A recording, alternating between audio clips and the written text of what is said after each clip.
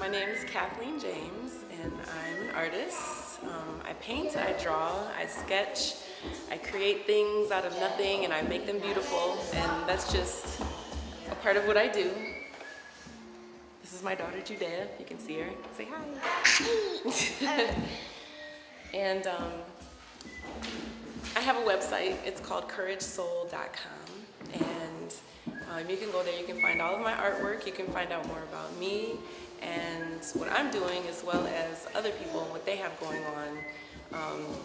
There are going to be links to anybody who has the same ideals that Courage Soul has.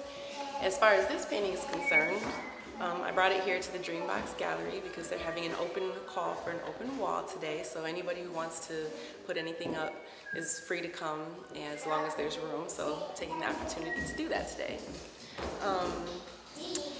This painting is entitled Paint.